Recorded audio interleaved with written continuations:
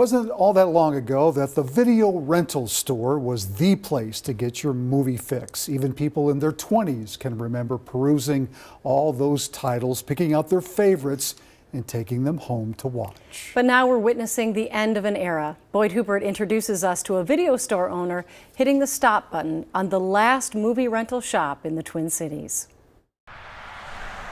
2,999,000 people in the 7-county Twin Cities metro. 2,999,000, amongst which... Good morning, Video Universe. Scott Prost has been left standing alone. We're the last video store left.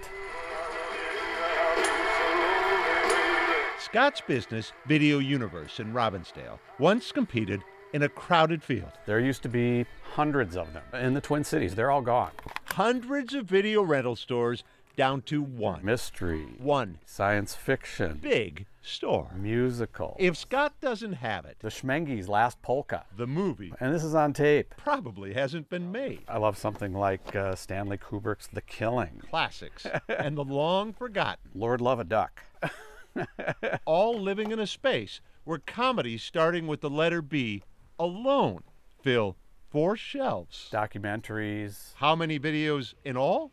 Prepare for a deep breath. I'm going to guess there's probably 40,000 titles.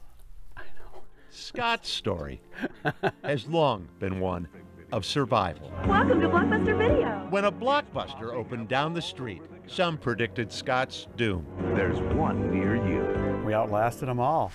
A grocery store now stands where bankrupt Blockbuster once did business. We survived Blockbuster, with Hollywood Video, the chains. Survived Redbox and Netflix too, Yeah. until now. Yeah. The look on Scott's face says it all. Yeah. After 40 years in the video business, Alrighty. renting, repairing, and restocking, Scott's met a foe that's landed a fatal blow. It's the inaccessibility of new releases and titles. His once lucrative new releases shelves are becoming increasingly stale as streaming services hold on to their movies exclusively. They'll come out and then they won't release them on disc because they want people to sign up for that service. But streaming is not the same. Not the same as Dennis Deant's browsing a video store. News of the world. Not the same as calling Scott on the phone. And which one are you looking for? All but certain Ooh, he'll have it. Hamlet. Mel. This huge selection of foreign movies. Not the same as stumbling on something Teenage Caveman. you didn't even know you wanted. You know, coming in and not even having a clue what you're looking for, and then finding something that's just like, yep, that's what I came in for today. Like, I don't think there's going to really be a substitute for that. Sam Perkle has been here weekly since arriving from Chicago. I moved here and I Googled video stores near me, and this was the only one in a 50-mile radius. All of which leaves Scott pondering the breakup of a collection he spent his adult life amassing. There's the classics, and probably the biggest collection of movies independently owned in the country.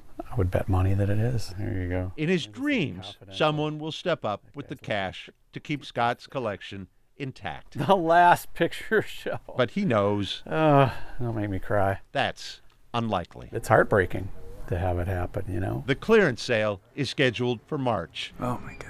Doors closing by May. How you doing? Old customers are stopping by. And you were like my babysitter. You don't know that, because they would stay here for hours.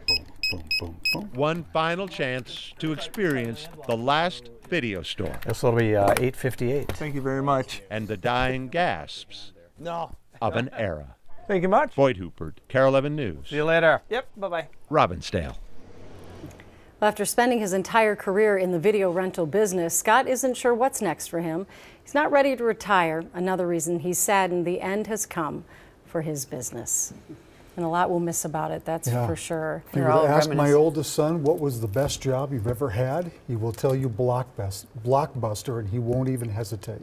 That was his favorite. He loved Carol that 11? job. No? Nope. No, it was Blockbuster. Blockbuster. I can I'm understand that. serious. I used to I love loved going there. that job. I used to love going there And with they're the so kids. smart and- with the candy, right? they And were then so where you had to smart. wait in Yeah. line, so your kids would be like that. And then the independent stores like that Yeah. one. I mean, Yeah. it has so many treasures in there.